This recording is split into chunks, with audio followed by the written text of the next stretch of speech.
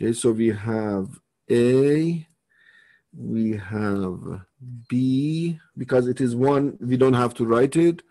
C is 2, D, and for every C, we need 1 B. We have some items, item B, C, and D.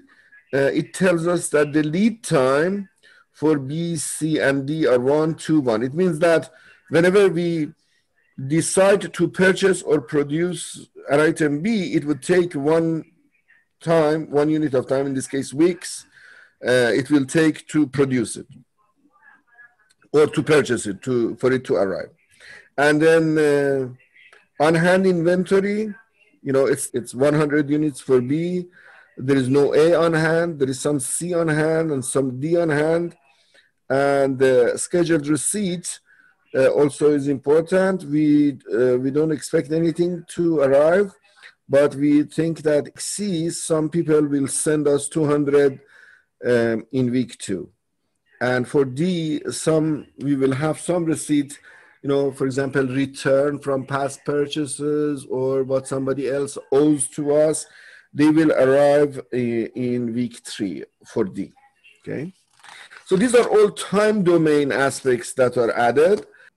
So I write the demand for A. This is A demand. And these are the weeks. 1, 2, 3, 4, 5, 6, 7. And it turns out that there is no demand. Nobody wants to buy anything in the first 2 weeks. The first 3 weeks. And please read the demand for me. 150. Thank you. 300. 50. 200. So this is the demand. And we are working on A. Just some information about A is given to us. A is, it's lot for lot. Basically, this is lot for lot with a lead time of 1 week. So this is the demand. This is what customer wants.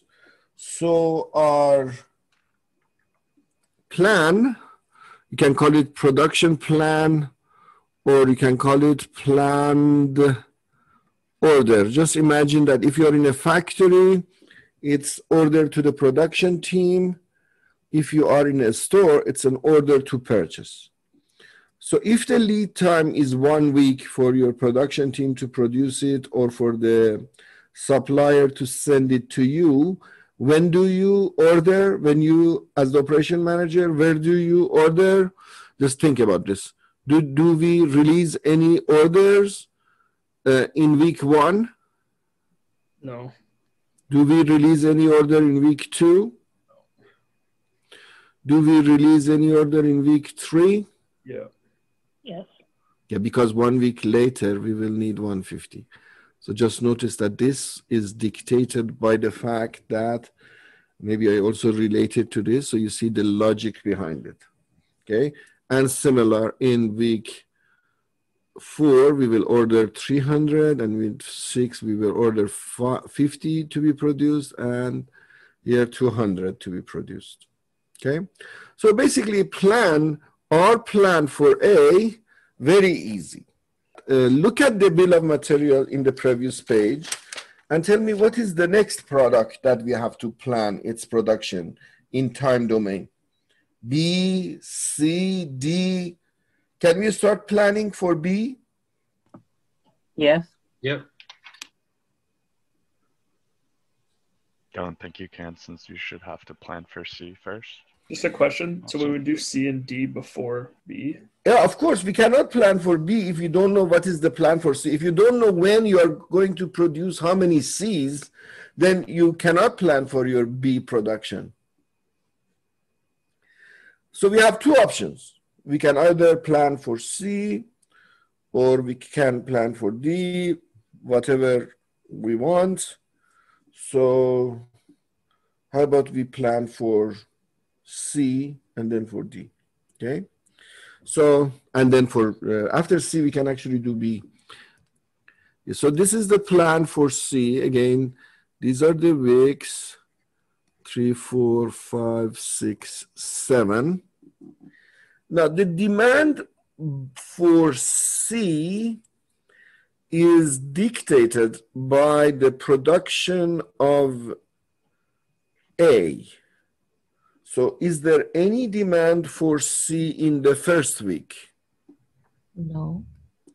No. Is there any demand for C in the second week? No. No. Is there any demand for C in the third week? No.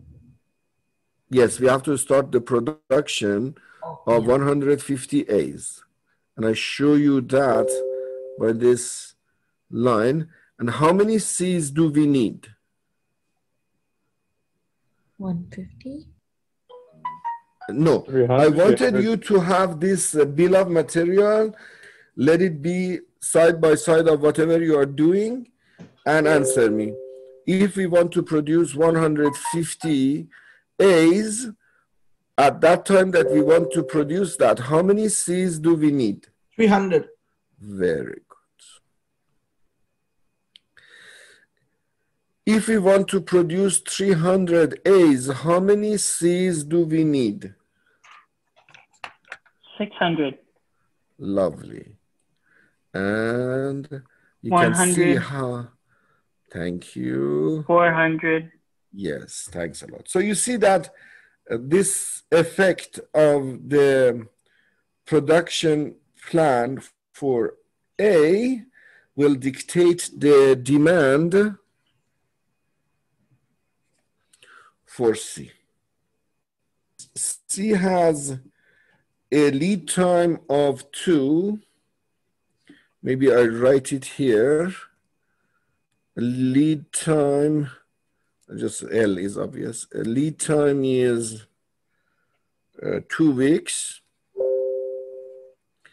And for C, we have an on-hand inventory. We write it here, on-hand inventory of 10. And we have a scheduled receipt as well in week 2. Scheduled receipt in week 2. How about we do it the reverse way? We write the scheduled receipt first. Scheduled receipt in week 2, Amir, just 200. question. Can I just stop you for 1 sec? For the demand in C there, you just took what we did for the bill of materials, and because it's a multiplier of 2, you took the planned order quantity, or did you take the demand of A and multiply that by 2? Not the demand. It is the production plan of A that dictates the demand. You know, nobody is going to our company to buy any C's. They want to buy the finished good. But we, to sell that finished good, we need to produce it. And for every production of A, we would need 2 C's. So the planned order for production plan, in case of a factory,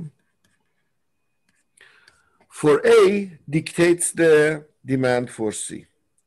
And then we have some receipts that is going to happen, and we have an on-hand inventory of 10. Okay, I got you. That makes sense now. Okay, thank you. My pleasure. Carry on. Okay. So it is the on-hand inventory that dictates how much we produce. So let's think, and the lead time is 2 weeks. Just pay attention to that as well. And the system of the inventory system, we have fixed period system, fixed quantity system. We have lot for lot or chase strategy we discussed. So there are many strategies. For C, the strategy is Lot for yeah, exactly. Lot for lot. It's the same as chase strategy. Another name for it is just in time inventory system. Another name is zero inventory. These are all names for the same thing. So basically, whatever we need, we will produce, and there is nothing left in the warehouse. But at the beginning of the period, there would be 10 on hand because there was 10 on hand at the beginning. That is out of our control. And now I write the planned order release. I mean, what does SR stand for? The 200? Scheduled receipt. Okay.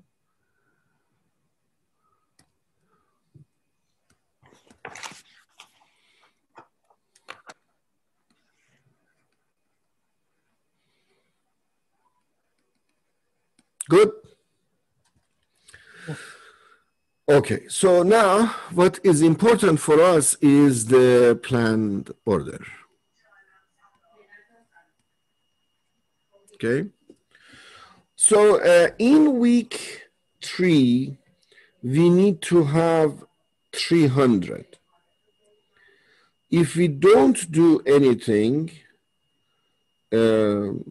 notice that the lead time is 2 weeks. So 2 weeks before, which is on week 1, we have to think about it.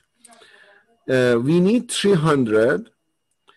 10 is on hand. 200 will arrive. So how much will be ordered to be produced? 90. Very good. And we'll do that 2 weeks ahead of time. Notice that this 90 will arrive 2 weeks later. The on-hand inventory will grow. In week 2, we will have 210, but we don't consume it. In week 3, this 90 will arrive. I just show you. And we have 210. 90 will arrive 2 weeks later. We will have 300, and all of those 300 will be consumed based on this plan. So how much would be the on-hand inventory? 0. Perfect. This is because this system is zero inventory management, or JIT, or chase, or lot for lot. That's why we design it like that. So now for week 4, again, we have to think 2 weeks ahead. But we know that this 210 will be consumed in week 3. So how much would be our 600. order? Yes, exactly. And notice that because inventory in this system would remain 0, so the next order for 2 weeks later would be 100. And to satisfy that 2 weeks later, our order would be 0, and we don't need to produce anything else. Good.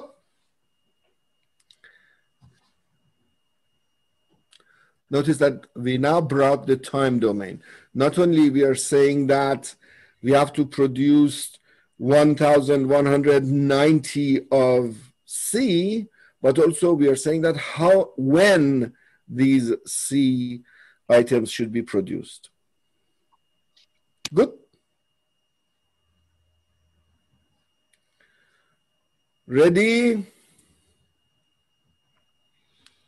How about we do B, because B is affected by these two. So I have to zoom out. Now that we have these two together, let's think about the next item. Now we are going to work on B. B. What is the situation for B? B is, what is the production, what is the inventory system for B? Look at exhibit 1314 and answer me.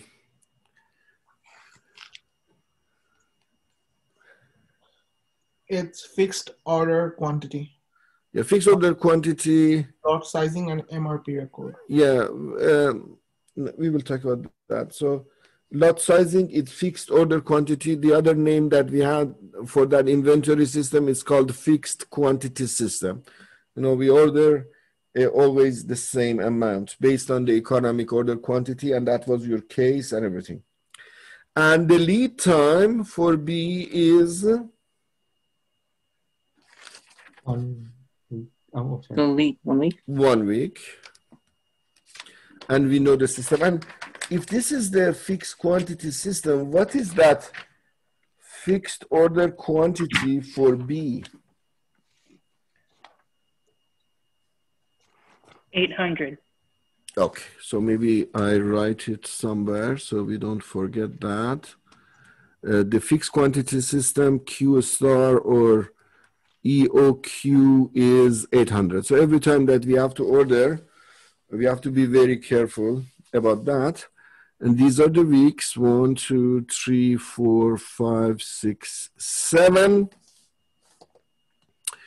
Now, the demand for B, will be dictated, you know, we need B both for A. Now again, I draw your attention to the bill of material. To produce A, we need B and C, 1B and 2C. So now,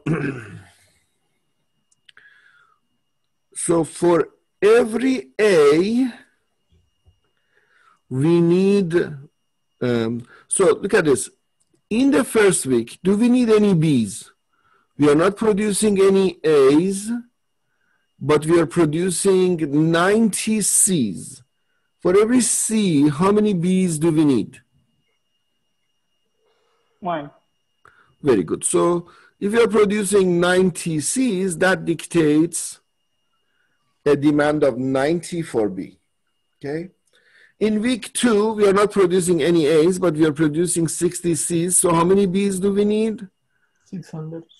Very good. Now, in week 3, we are producing 150 A's and 100 B's, 100 C's. So how many B's we need? 250. Very good. And in week 4,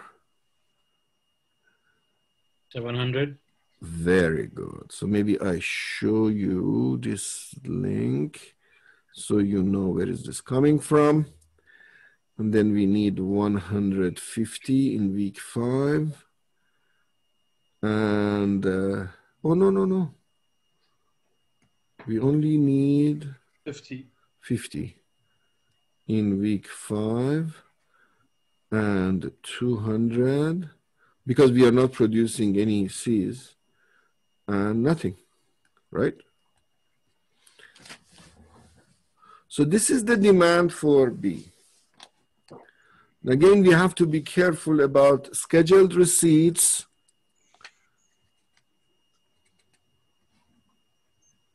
So do we have any scheduled receipts of B? No, we don't.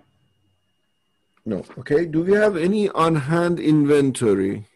Yes, 100. 100. Okay. Notice that the designer of the question have been careful. Otherwise, this company would have bankruptcy problems. So look at that. They put 100 inventory so they can actually continue. And our goal is to think about the plan. So we want to think of the ordered plan. Planned order by the operations manager to tell the people what to produce, okay? So lead time is 1 week. So we have to immediately think about this 600 that we need next week, right? For the first week, we are fine. At the end of the first week, how much is the on-hand inventory? 10. 10. Perfect. Now for the next week, we need 600. 10 is on hand. So how much do we need? 590. So how much do we order? 590. That was a tricky question. It's 800. Is our Exactly. Because it's Because fixed order it's a quantity. fixed order quantity or fixed quantity system. I mean, how So- did you calculate that? 800. Where did that come from? That is square root of 2D cost of ordering divided by cost of holding. Economic order. What is this coming from? Yeah, EOQ is square root of 2D cost of ordering divided by cost of holding. Somebody has done that calculation for us, and they told us that the fixed quantity system is 800. Fardeen, it's page 281, exhibit 1314. This is where they give it to us. Okay. Okay, so how much do we order? 800. 800. Although we need 590, we order 800 because the supplier doesn't accept. And at the end of the second week, the on-hand inventory will be 210. well, very good, 210.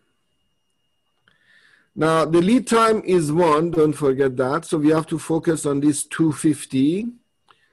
We need 250, but we have 210. So we have to put an order for the next week. So how much do we need? 800. No, we need 40. But how 40. much do we order? 800.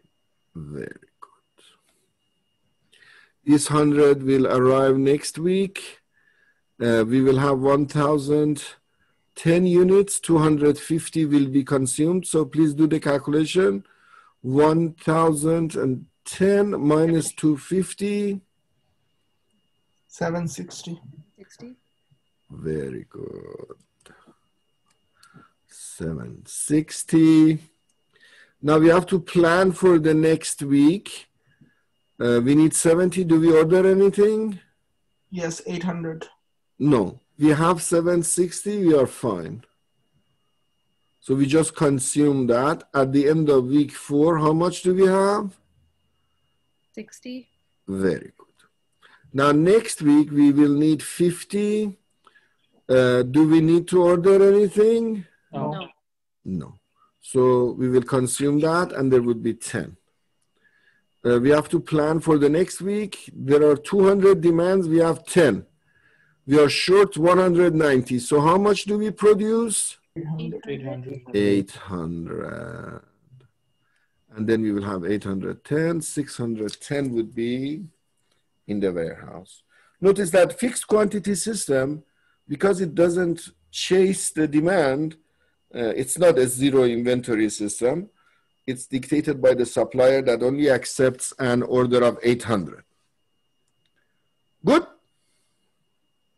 So this would be a dumb question, but with the fixed order quantity system, we're not forced to actually order every time if we have them on hand. We only order them if there's like a shortage of however many we need, correct? Exactly. And in real life, actually, you may order when it goes below the reorder point. You're not including the complexity of the reorder point here. But in real life, your inventory system, whenever it goes below the reorder line, they would put a purchase order. But basically, you can assume that this is a fixed inventory system, fixed quantity system without safety. Amir, Yes. just a question. It might be irrelevant, but in real life, don't they have softwares to calculate everything nowadays? They have? Okay. They have what you said? Like the softwares to do it automatically. Yes, but you are the operations manager, and if you want to order a software, you need to know what that software is supposed to do. Yeah. So if you don't know what is the difference between planned order and a scheduled receipt and demand, and how are these calculated, then you won't be able to be an intelligent user of the software. Definitely. Yeah. Okay, so and then also there are different softwares with different complexities. Notice that this is a very simplified form. In real life, it may be simpler than this. You may buy there may be a system that doesn't include a scheduled receipt. So now you know that a scheduled receipt is a good feature to have in that software. And there are also other systems that not only have all of these variables that we are discussing, they may have a reorder point, they may have safety stock, and all of the other considerations. Notice that we are assuming that everything is deterministic in these calculations. The real-life software may include a lot of other things, including the uncertainty of each one of these, which makes it statistical. Okay, so the only thing that we know when and how much we have to plan for A, for B, and for C.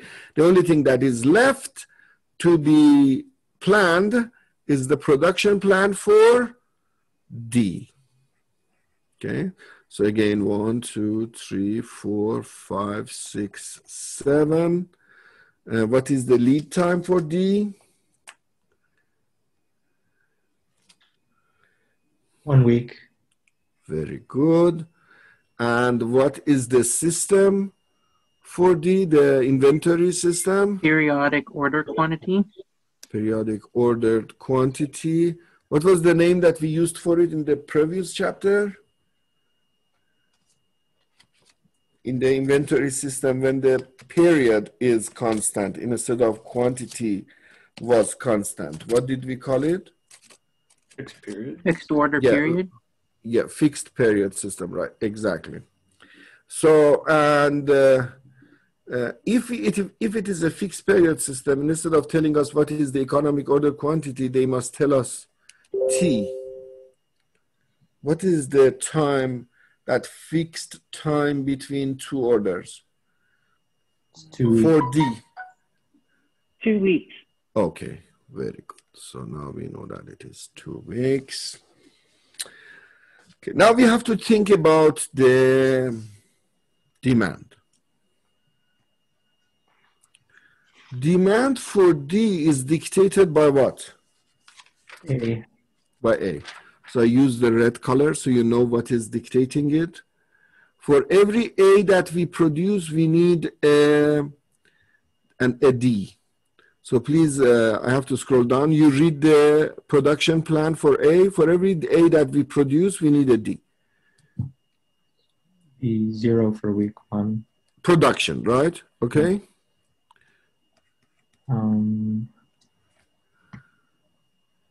Week 2. 50. Nothing for week 2. Demand for week 2 for A is 0. 0. Demand for week 3 is, yeah, just read them for me. 150, 300, 50, and 200. Then 0. Perfect. It comes from this production plan. So we know the demand. Is there any scheduled receipts? 50 on week 3. 50. Good. Is there any on-hand inventory for D? 40 units. 40. 40. Good. And our job as operation manager is to find out the plan order. Basically, we have to tell the departments what to produce or buy. So lead time is 1 week. The inventory at the end of the first period is 40. And it will remain 40 so far. The demand in, and also, in the demand for week 3 is 150. And 1 week before, at this box, I have to make my decision. This is the probably most complex and counterintuitive thing in all of these. So 1 week before, I have to produce for that 150. 40 on hand, 50 will arrive. So how much should I produce? 60. Very good. So I will produce 60. This 60 will arrive, and by the end of the 3rd week, I will have 0, right? Don't we need to produce for the next week too, since we order every Yeah. 2 weeks? Yeah. Now, yeah.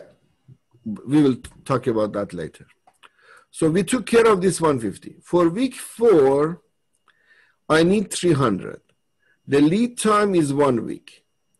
So I want to produce 1 week ahead because of the lead time. Just show you the lead time is 1 week. Therefore, I have to, in the week before week 4, I have to plan for production. Unfortunately, it's a fixed period system. I cannot put an order until 2 weeks later because now this one says no. So what I have to do is that I have to plan before. If I plan here, it's too late. So I have to plan instead of the week before, which was the lead time, I have to include it in my order here. So instead of 60, how much do I order? 360? Exactly.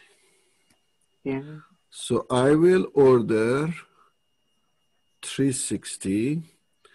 This 300, this 300 would be in the warehouse at the end of the 3rd week, and it would be consumed by the end of the 4th week. Amir, can you go over that again? Yeah, please.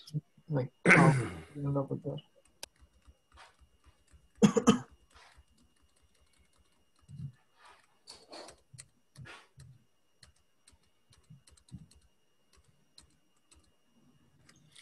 Okay, so far we are ordering 60 in week 2, and everything is fine. This 60 will arrive 1 week later. Just maybe I make it green. Notice that the lead time, the lead time is 1 week. So this 60 that we order will arrive next week. 60 will arrive. 40 is on hand. 50 will arrive. I will have 150. The consumption is 150. Everything is fine. Good? Yeah. Now, for this 300, the lead time is 1 week. So I like to order that here. Right? 1 week before it will arrive and will satisfy the need for the 4th week. Yeah. Good. Can we order in week 3 300 units? No, Why not? because it dictates that we need 2 weeks in order to Yeah, do. because Here. this is a fixed period system with the time interval of 2. If my first order here is here, my next order can only be here and here. And my next order can only be here. Basically, this interval of 2 is dictated to me. So I want to order in week 3, but I can't. So what do I do? We order ahead in the first. Very good. Yeah. So we order here. Instead of 60, we will order 360. But then that 300 is extra. So at the end of the 3rd week, there would be 300 extra that will be used in the 4th week. Good? Amir, Yes. Before when you mentioned 60 under week 2, won't that 60 not arrive in time for the 150? Because that's only 1 week. Yeah, the lead time is 1 week. I highlight it for you. 1 week is enough. Okay, okay. What is the 2 weeks? I'm getting a little bit It's confused. the time. In a fixed period system, in the inventory management chapter, if you remember, we have 2 systems of inventory. You have to look at inventory management chapter. One technique is that you have a fixed quantity, like 800 every time that you order. The other technique is fixed period system, that the supplier says you can only order at the beginning and in the middle of every month, every 2 weeks. The supplier doesn't accept from you to randomly show up and buy things. Okay. This is called fixed period system, and half of the previous chapter was about that. Okay. Thank you. My pleasure. And so in the fixed period system, okay, so far we are fine. Now we have to take care of this 50. I want to order that 50 here. So it will arrive next week. Can I? No. Why Yeah. not? Yes. Yes, you can order Look that at this. 50. I can order every 2 weeks. So this 50 is fine. Oh, sorry. 50 will arrive. It will be consumed. Okay, I am fine. Now for this 200, I want to order here. Can I? No, So what do I do?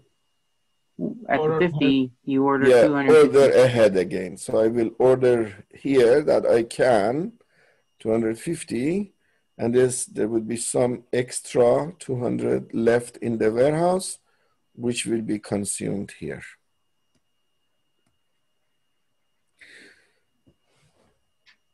So do we need any other thing? No, that's it. So basically our order to the production department would be these 2. We will have only 2 orders. We draw a box around that. And I suggest you, when you are facing a fixed period system, once you make your decision about the first order, make a box on those times that you can actually order so you don't do a mistake. Okay? So once I make the first order, then I know that I cannot have an order here, I cannot have an order here, I can have an order here.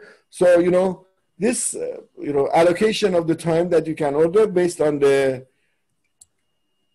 T will prevent you doing any mistake. So you're essentially stockpiling inventory with the assumption that it's going to be used in the next week. Not assumption, we are planning. We know what is needed. The marketing department told us that we are not stockpiling.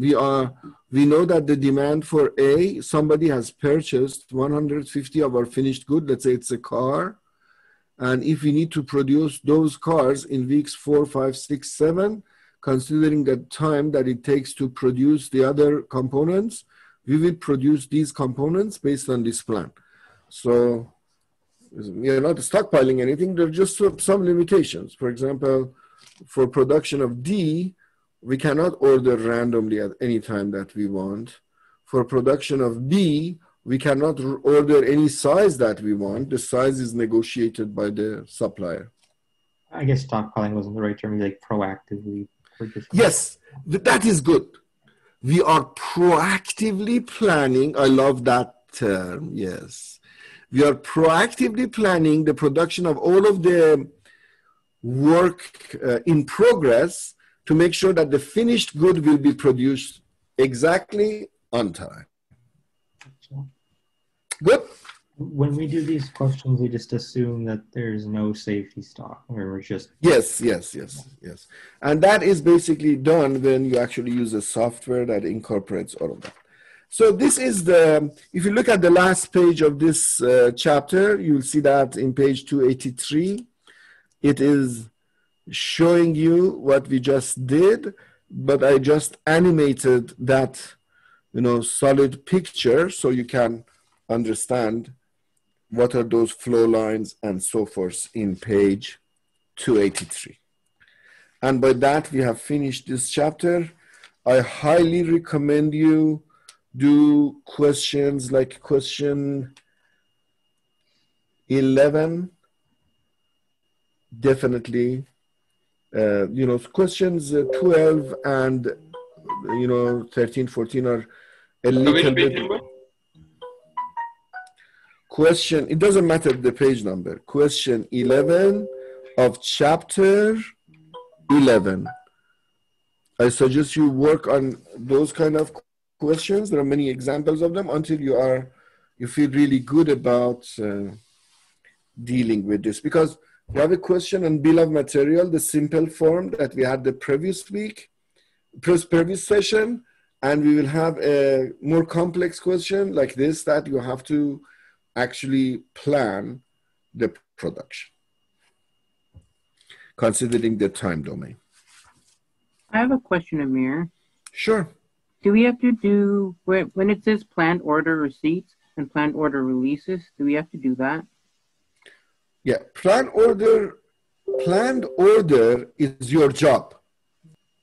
Yes, So receipt is basically dictated to you. Oh, okay. Yeah, but you are not, if there is a receipt and there is some products are going to arrive, then your decision doesn't matter, but you have to consider the fact that some order will be received. Your job is to consider the scheduled receipt, consider on-hand inventory, consider all of the ripple effects of other needs, and then tell the production people what should they produce. So you consider scheduled receipt, but you calculate the planned order. Okay, that makes sense. This is the relationship. So let me tell you in another word. Scheduled receipt is your input as the operation manager. Plan is your output, plan order. You order people what to do.